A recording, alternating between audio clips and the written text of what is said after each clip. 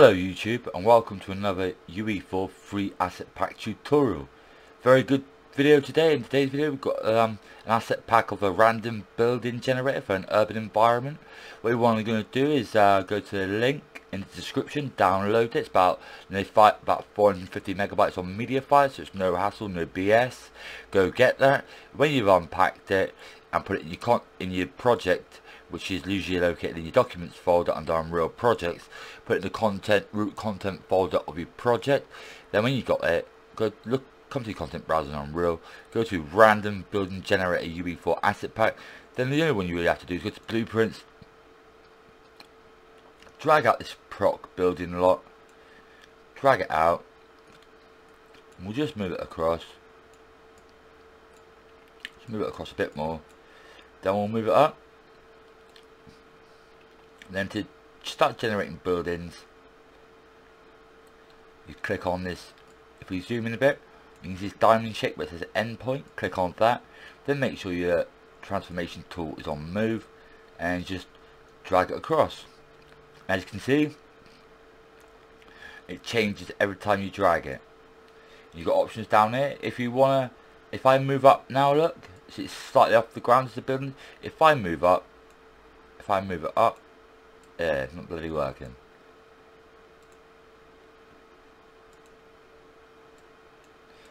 There we go. If you click on this, if we move it up, the buildings change. If you've got the buildings where you like, but you've got to move them and you don't want to change, just uncheck randomize on drag and click on manual mode.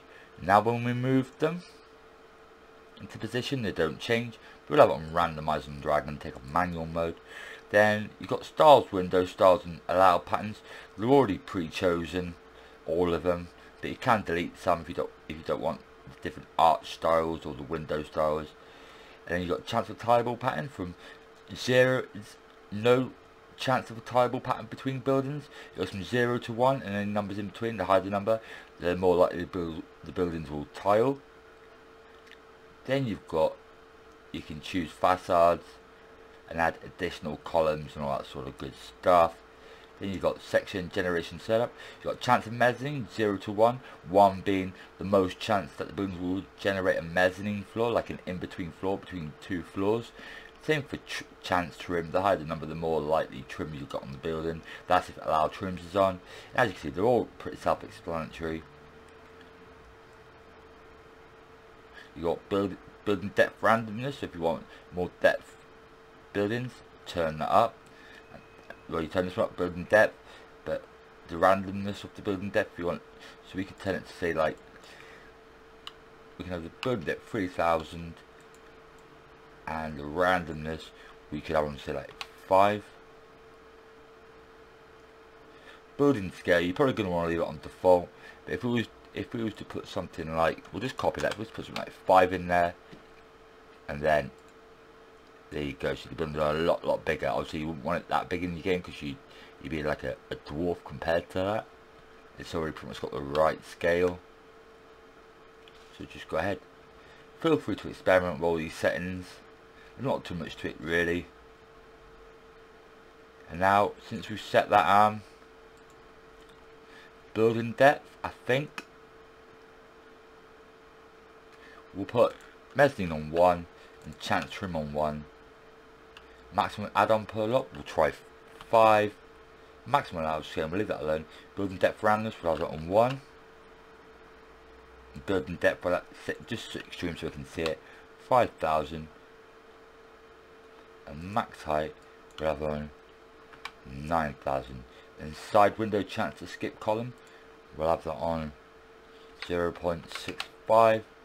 And side window margin, we'll have 275. Now if we if you like the buildings but you want to move them slightly, you click on the facade that corresponds to the building. So this building here would be facade location 4. Click on the diamond, and then on the end point you can just, and now we'll see our changes take place. As you can see, they're a lot taller. We'll just drag it out. That's a bit boring, probably because we've got our tileable pattern. And as you can see, that. So yeah, YouTube, That's your random building generator. If you've liked this video at all, please give it the thumbs up. If you haven't subscribed to the channel, please do so. Look out for more free asset packs coming soon for UE4 and maybe some for Unity. Until next time, look after yourself, stay safe, be lucky. This is a Specialist and I'm signing out.